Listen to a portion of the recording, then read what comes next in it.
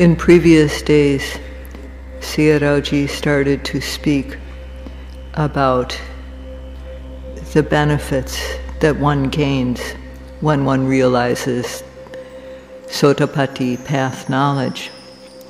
The elimination of the large mass of lobha, greed, dosa, anger, and moha, delusion, and especially the false view known as Sakaya Detti, the belief that there is a self regarding this nama and rupa, which is evident, mind and matter, and skeptical doubt, vicikecha, and silabhata paramasa, the belief in rites and rituals. These are all eliminated, and Sayadaw spoke about how one comes to suffering through practicing in the wrong way. So today, according to the order, he will talk about how samsara, the suffering in samsara, is like an ocean. It is called anamatega sansara, vota dukkha samoda soseti. This benefit of getting Sotapatti path is that the ocean of samsara is compared to a great ocean because its start cannot be seen, anamatega. And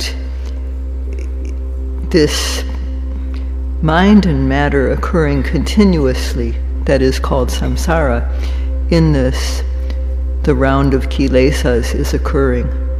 That is, avijja, tanha, and upadana, ignorance, craving, and clinging, are revolving like a circle, like a wheel. And based on these, one performs actions, good actions and bad actions. And although one performs good actions, they bring with them the result of birth, in which, in a new life where one ages, gets sick, dies. So this type of suffering follows. As long as there are causes, there will be results. So the cycle of kilesas, the cycle of kama, or actions, and the cycle of results, where do these occur? They occur in every moment of seeing, hearing, smelling, tasting, touching, bending, stretching, lifting, moving, placing, opening and closing the eyes, blinking. They occur in mind and matter, nama and rupa. So there is no end to this, and that is why this samsara is called anamatega samsara, the samsara whose start and end cannot be seen. And in this, suffering arises, suffering comes. That's why this is compared to a great ocean. And with gaining the knowledge, path knowledge of the Sotapanna, this ocean is dried up. So it is said, anamatega thantara vutta dukkha, the suffering of the cycles of samsara, that is like a great ocean, is dried up by the path knowledge. So today Sayadaw would like to speak about this in theory and in practice. When one gains the path knowledge of a stream winner, Sotapatti mega, then one dwells in the human and the deva realms, lifetime after lifetime, going either up or down, just between these two realms, the human realm and the deva realm, at most for 7 more lifetimes. This is what is said. So if one doesn't gain this first path knowledge, then there's no end to one's life in samsara, because due to past karma, past actions, a new life results, and in that new life one performs actions, karma, and these lead to new life in which one again performs actions. So there is no end that can be seen to this great ocean of samsara. But if one gains the path knowledge of the stream winner, then one lives a limited number of times, only in the human world, which is still a very confusing, busy place, and also in the realm of sense delights of the devas. And if one gains jhanas, worldly jhanas, as a sotapanna, then one can go to that realm. But if one does so, one will not go down to the deva realms or the human realms after being in the Brahma realms. But these realms too are suffering. The path of Sotapatti, the Sotapanna, first path knowledge, as Sayadaw said yesterday, it dispels extreme greed, extreme hatred, extreme delusion, as well as doubt. These no longer arise, and thus one is free of apaya, the lower realms. So this word apaya is made up of two words, apa and aya. And aya means happiness and growth. One doesn't gain happiness and growth for nothing. It comes from clean, pure behavior, keeping the 5 precepts, gaining strong metta and karuna, loving kindness and compassion. And as now one observes every second of the time. And this cause for happiness and growth that is called aya, it only arises if vipassana knowledge is developed stage by stage, and then if path knowledge arises. So if one gains at least Sotapatti Magga, the first path knowledge, then one has human knowledge that is very sharp and keen, very special. And this is called aya. This aya is the cause for human happiness, celestial happiness of the deva realms, and the happiness of nibbana. So if one goes to the lower realms, the 4 lower realms, then in those realms one has no opportunity to perform this type of wholesome deed, this called aya. One has no opportunity to practice this. One has no chance to perform good deeds such as dana. So one can't perform deeds which are the cause for happiness to arise. But if one becomes a sotapanna by realizing the first path knowledge, then the door to these realms is no longer open. And that these types of birth do not have the chance to arise in the future. So this is guaranteed. When one gains Sotapatti path knowledge, this is guaranteed. If one gains the knowledge of a Sotapanna, Sotapatti path knowledge, it eliminates very base physical and verbal behavior, and it eliminates false beliefs that are the causes for suffering. So these are cleared out to the point of no return. And one is thus called an Arya. Arya means clean and pure. In English it's translated as noble one. So the one literal meaning is that of cleanliness and purity. If one is not clean or pure, then one is low and base. And if one is a little bit clean, then one's status is a bit higher. So one is, the cleaner and more pure the one is, the higher one's status. And if there are no kilesas, no defilements left at all, then that is the stage of an arahant.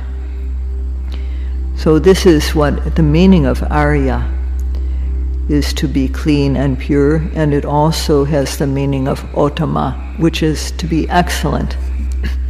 So if one reaches this point, such a person, a person who is Arya, automatically gains 7 possessions without even having to look for them.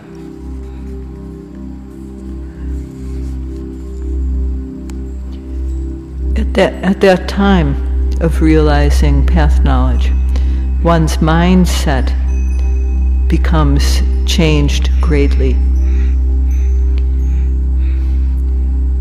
One gains 7 benefits or 7 qualities. And before realizing path knowledge, one knows how one's mind is. One hears about the 7 benefits that one can gain from the practice, and faith wakes up. And with this wakened faith as a base, one wants to get the benefits that one has heard about, the purity of physical and verbal and mental behavior. At least one wants to try to see what happens. So one comes to the realm of the Dhamma, and if at that point one walks straight along the path, then one, as it is said, walking the correct path, one reaches the correct destination. So when one practices respectfully, then with effort, mindfulness and concentration, virya, sati, and samadhi, the obsessive defilements, the pariyotana kilesas, are quelled.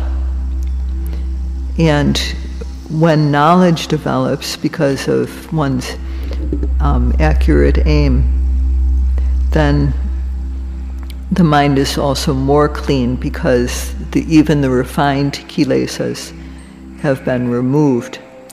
So at that point, one's physical, verbal, and mental behavior are all clean. So because one knows, truly one comes to acceptance, and this is decisive faith. One realizes that this is the right way to go. So this is what, this type of decisive faith that comes from knowledge in the practice is what one who cherishes the Dhamma comes to possess. They come to possess this faith. And this is especially apparent at the stage of Uddiyabhya Jnana, seeing the fast arising and passing away of phenomena. At this stage, faith is called adhimauka, or decisive faith. Before that stage, one's faith is not decisive. One hasn't seen enough yet to make a decision. But at the stage of Uddiyabhya Jnana, one has decisive faith. And if one continues to practice from that point, then until one gains, if one keeps on going and gains path knowledge, what one will have is called adhikama sada. This is another type of faith that one gains.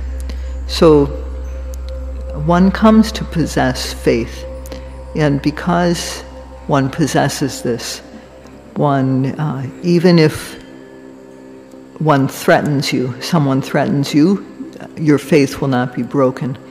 Even if someone comes and bribes you, your faith will not be broken.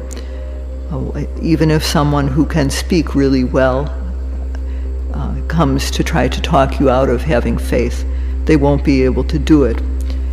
This is because you've gained the wealth of faith, or sada, called sada dana. And this exists when one gains Sotapatti path. This type of faith exists not only throughout one's present life, but throughout one's future lives.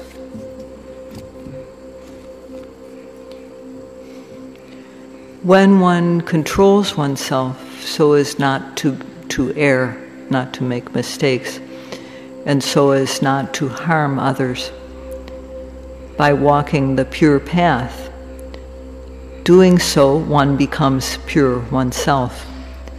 One gains virtue. And so one knows, too, that one has come to possess virtues.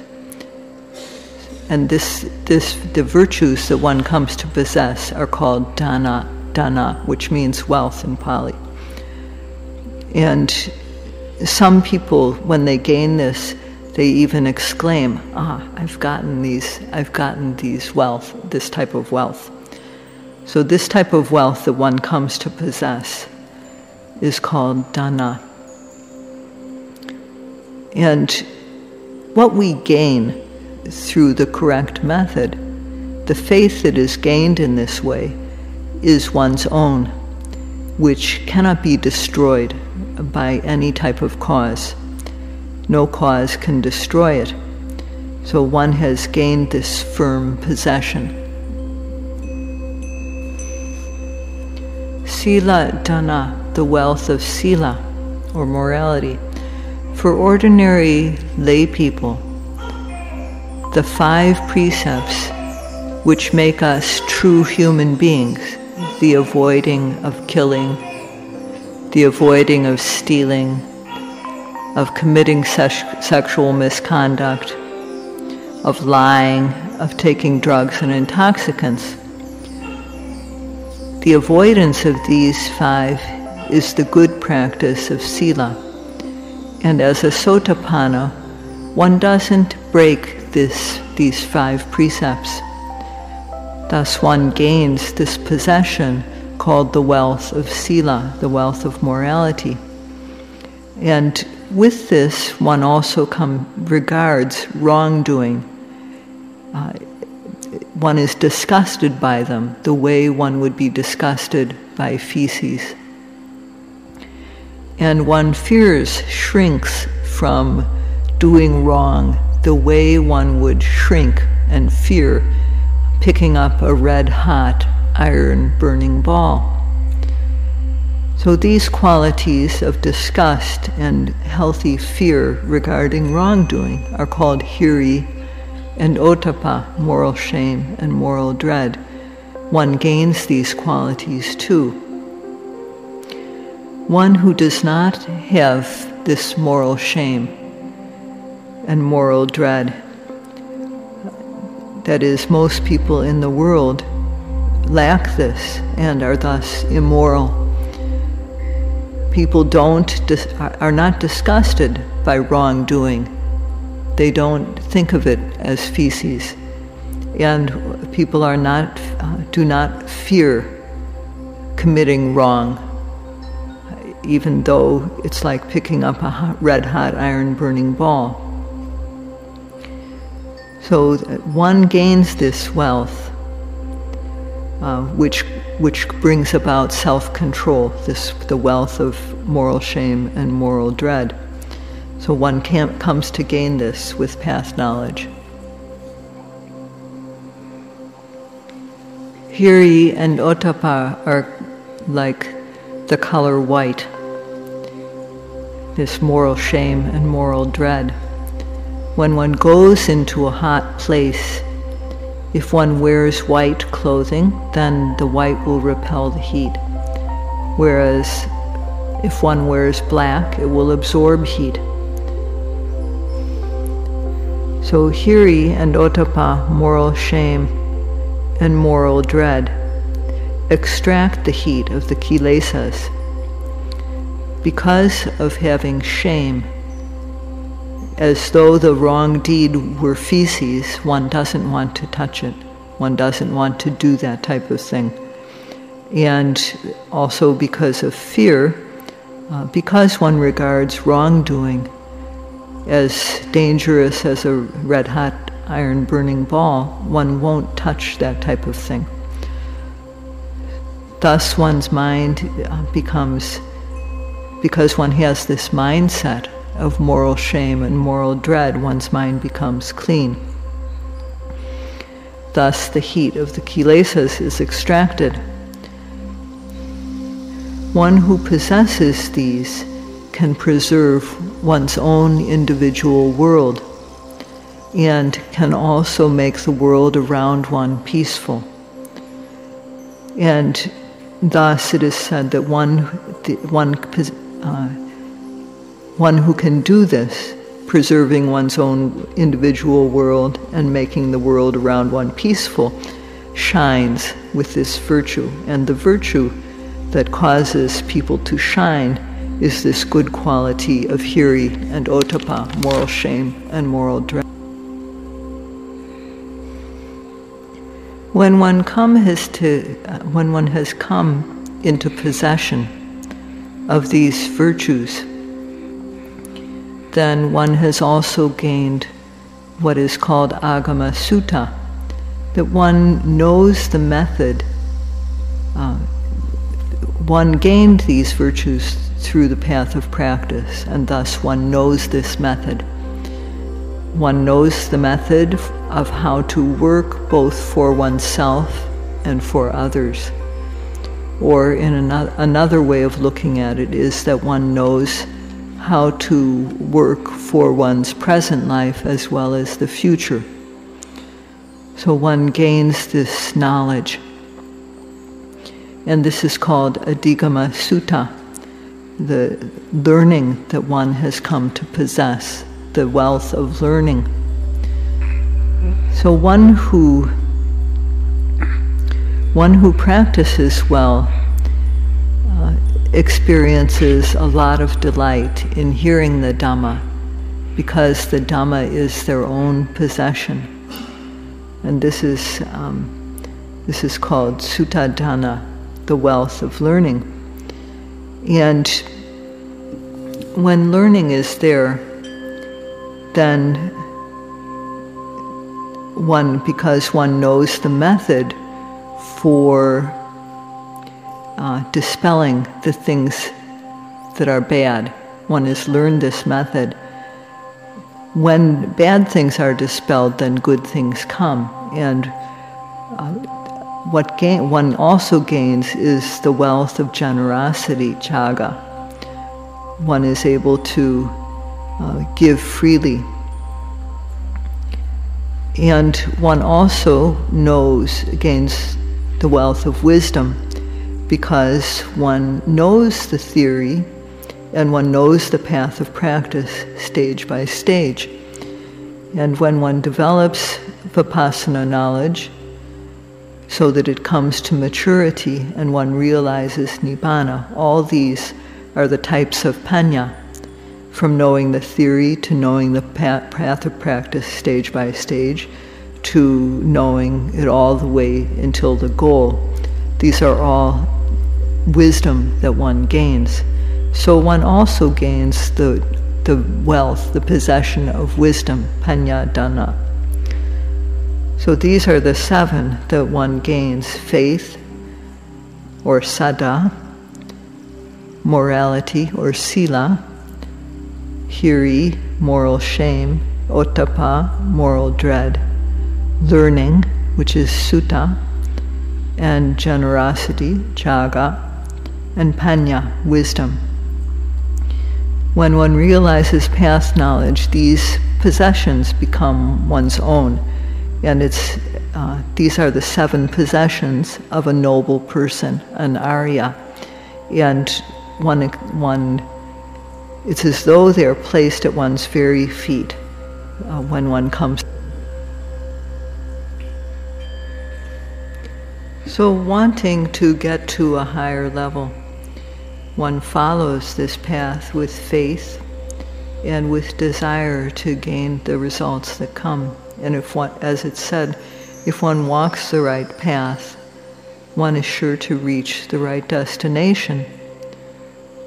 So when one walks this path and then gets the result of reaching the right destination, one no longer accepts the wrong type of path that one used to follow. One sees the wrong path as wrong and no longer follows it. So it is said, Attaining Sotapanna Fruition, that the path knowledge of a Sotapanna dispels this wrong path made up of 8 path factors. The 8 factors of the wrong path are, first of all, miccha deti, wrong view. Because one now sees correctly, the wrong view has been dispelled. And there's no more wrong objective, wrong aim, because of having right aim. And the actions such as lying or slander, harsh speech, frivolous talk,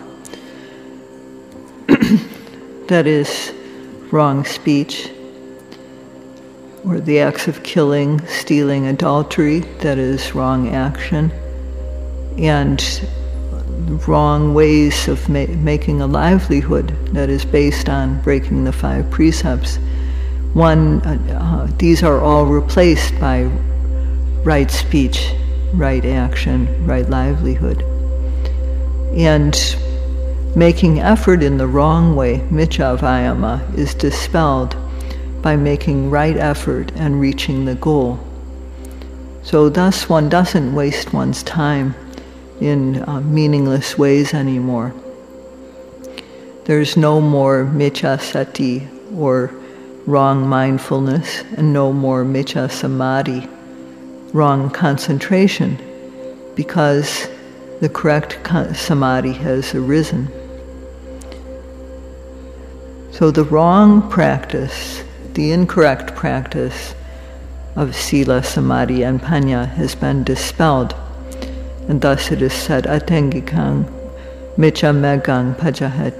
that the path of knowledge of a Sotapanna dispels this wrongful eightfold path. If one becomes a Sotapanna, then even if someone tries to bribe you, or tries to threaten you, or tries to persuade you, they will not succeed in turning you to another path outside of Satipatthana. This is a benefit that it comes from realizing path knowledge.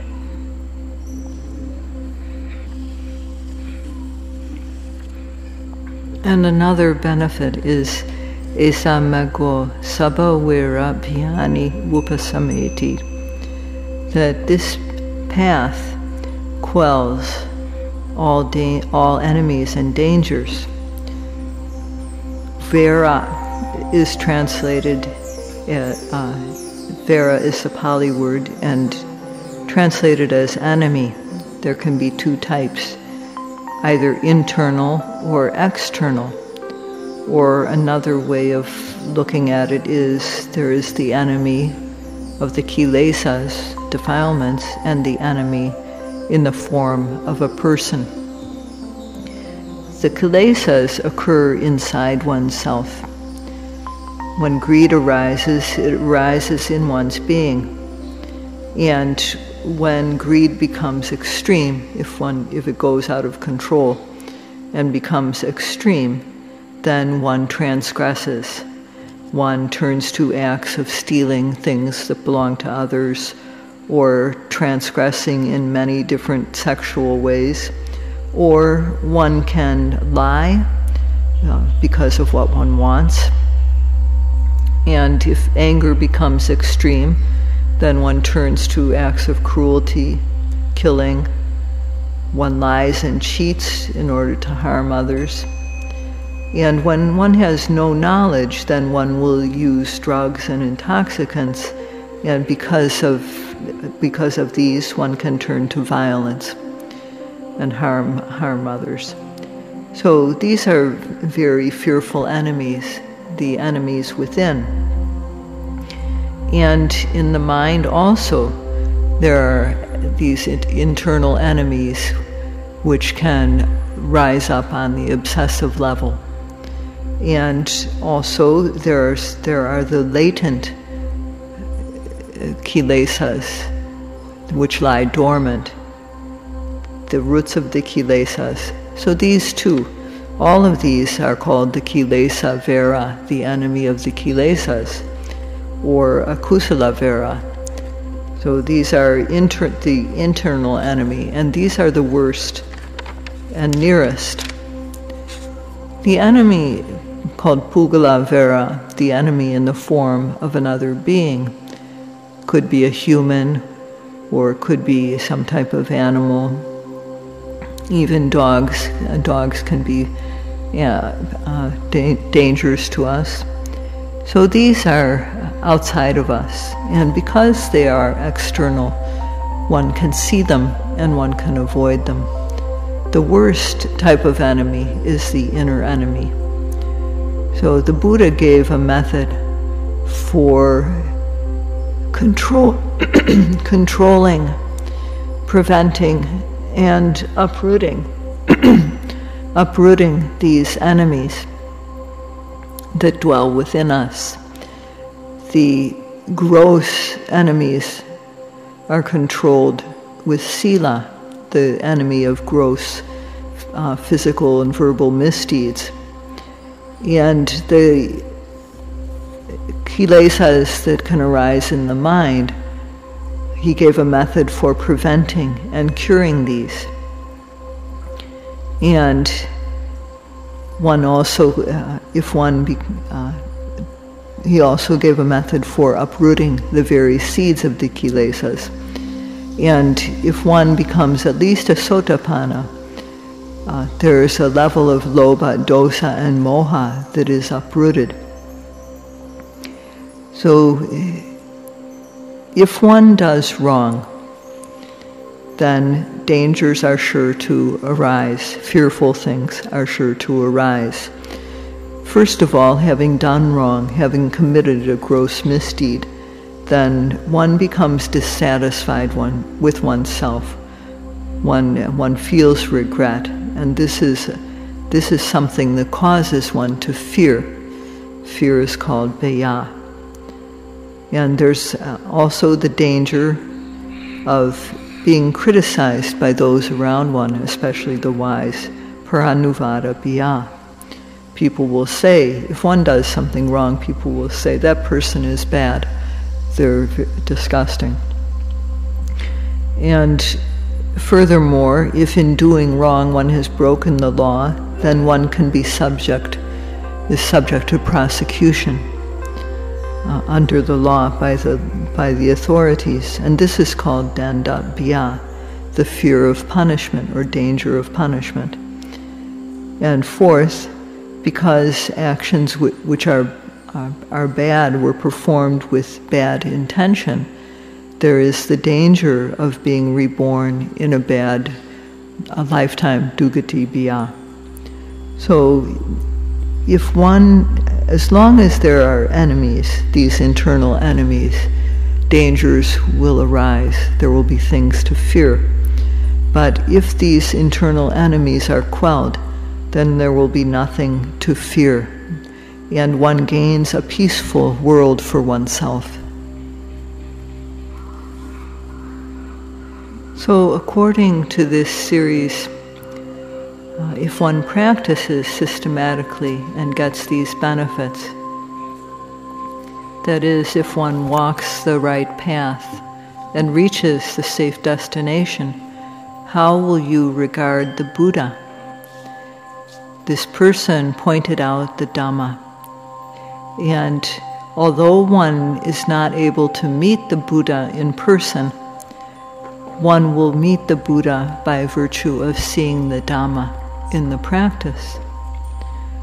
When parents have children, if these children listen to their parents and grow up to be successful in all sorts of ways, then the child will feel, because of my parents, I grew up to gain this type of success. So one will feel this type of feeling for one's parents. Only if one follows the instructions of one's loving parents can one be said to be a true son and daughter.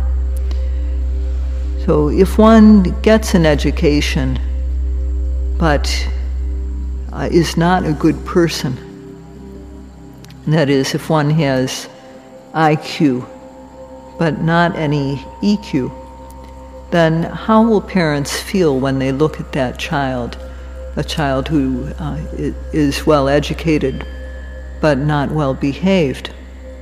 But on the other hand, if parents see a child who is well behaved and has learned what they have to teach, then the parents will feel, now I have someone that I can rely on. So it's said that when one practices and gains path knowledge, it is said, Sama Sambuddhasa Orasa Potabhavam Karoti, that the realization of the path, what makes one a true son or a true daughter, as if coming from the heart of the Buddha. Because one gets this benefit of path knowledge by listening to the instructions and then applying them. And this, by applying the instructions, walking the path and reaching the destination, one becomes a true son, a true daughter of the Buddha. It is said that there are many hundreds of more benefits. It is said in the text. But these 7 that have been explained specifically are the major ones. And if one follows the correct path respectfully and carefully and reaches the correct destination, then one will be able to have a victory ceremony. And one will, one will have gained a way, through one's practice, one will have made one's own world peaceful, no matter how bad the rest of the world is. One will have made one's own individual world peaceful, and also the world right around one. So Sayadaw Ji hopes that you all will be able to do this.